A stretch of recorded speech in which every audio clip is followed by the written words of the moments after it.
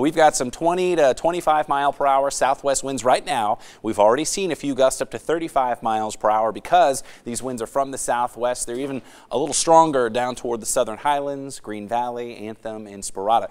Temperatures pretty chilly. It's in the 40s when you lump the wind into the equation. It feels cold. Bundle up. The high a lot colder than yesterday. It was 67 on Thursday.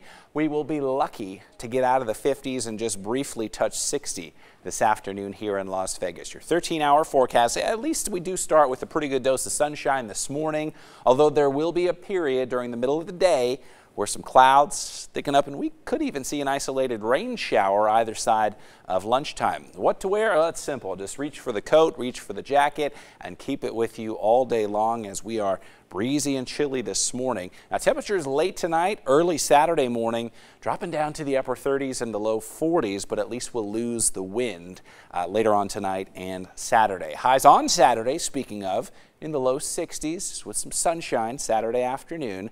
Here's a look at Futurecast. You might be saying, well, where's this chance of rain around lunchtime coming from? It's going to develop weak little disturbance swinging through southern Nevada around 10, 11 o'clock noontime. That's when we could see a quick moving isolated shower. Not going to be a big deal. Many of us will stay dry.